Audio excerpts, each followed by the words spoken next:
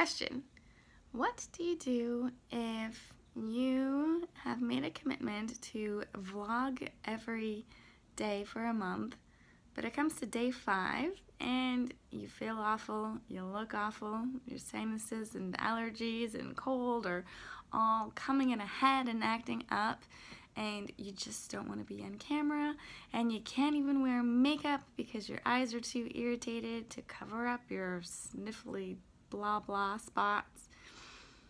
Well, if you can't tell, obviously I'm talking about myself. Hello, today is Vita day 5, and I would not say that being on camera is my top choice right now, but commitment is the theme for today's adventure challenge. So, commitment is really important for living a fully adventurous life. And, sure, there are times in life when maybe you can justify skipping out on a date. But when it comes to this, it's a simple video. I can suck it up and do this because it's really important to me that I stick to these 30 days of making the video.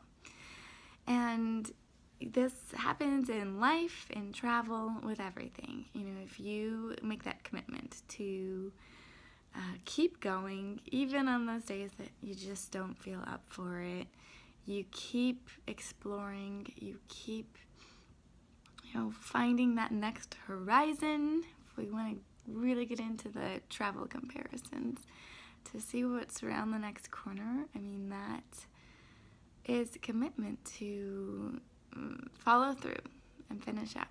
So that is what I am doing, and there are many reasons why this really matters in the long run too. And if you have any examples of commitments that you've kept when you weren't really feeling up for it, I would love to hear. So feel free to leave a comment down below and share. And also think about some commitments that you want to really set yourself to.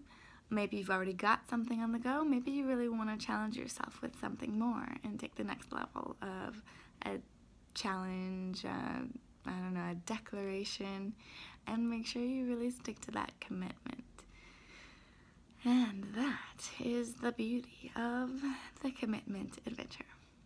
So, chat with you tomorrow. Ciao.